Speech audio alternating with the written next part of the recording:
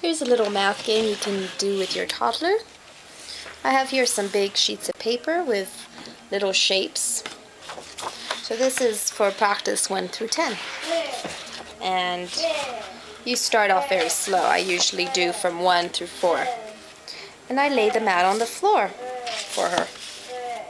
And I give her a little container of objects. Here we have some little teddy bears, for example.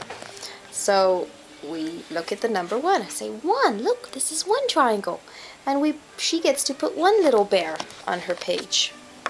Then we go for some more. Okay, we go to number 2, 2 triangles.